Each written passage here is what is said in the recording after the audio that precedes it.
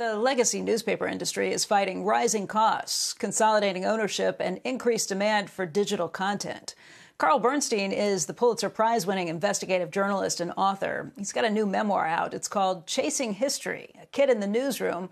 It covers not the Watergate story that he is famous for, but his first job as a newspaper copy boy. And Carl, thanks for being here today. It's good to see you.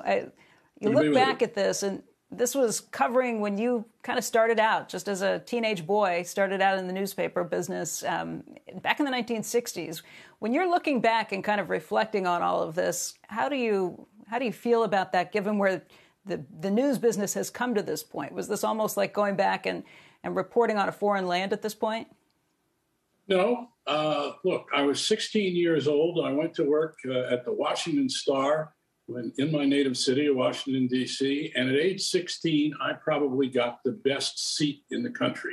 And for the next 5 years at this great newspaper, being mentored by the greatest newspaper people of their day, I got to see everything that was happening in this country, probably the civil rights revolution, going to the White House under Jack Kennedy, going to his press conferences, covering the March on Washington at the age of 18. It was an extraordinary journey, and pretty much everything that I learned in this business, all the things that we did in Watergate, there's a straight line from my apprenticeship at the Washington Star to the Watergate coverage across town at the Washington Post. And really what I learned in those days, even with all the technological changes that have come about in the news business, the basics are still the same. To really be a good reporter, you're after the best obtainable version of the truth, which is a phrase Woodward and I used in Watergate a lot, but the phrase goes back to the Washington Star. We called it the complexity of the truth. And so you can have all the technology, but the objective is to get out of the office, to go knock on doors like you see in All the President's Men, to get to one source after another, to make sure that you're right by having multiple sources, by going back to your original sources time after time, because the real objective is to get at this complexity of the truth, especially the context of it. The limit these days is that there's not enough time for reporters to do some of these things because there's been so many cutbacks in newsrooms and in budgets. Do you think that's true or not? I think it's nonsense. All it takes is one or two or three reporters to do what I was just talking about.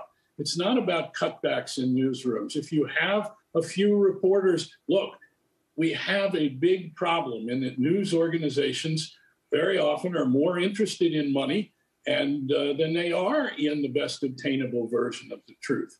However, you get a few good reporters, if they don't just go Google things, if they don't just occasionally get on the telephone in combination with Google, and they get out of the office and they start going to their sources, not going to visit them in their offices perhaps, but going to see them at night in their homes or at dinner when there's a real chance to get information when people are not under pressure, they'll get the stories. And incidentally, there is fabulous reporting going on all over the country today, but particularly in Washington, at the White House, the reporting on the Trump presidency, I would say, by the greatest number of news organizations, is really the best reporting out of the White House that I've seen really in my lifetime. So it can be done.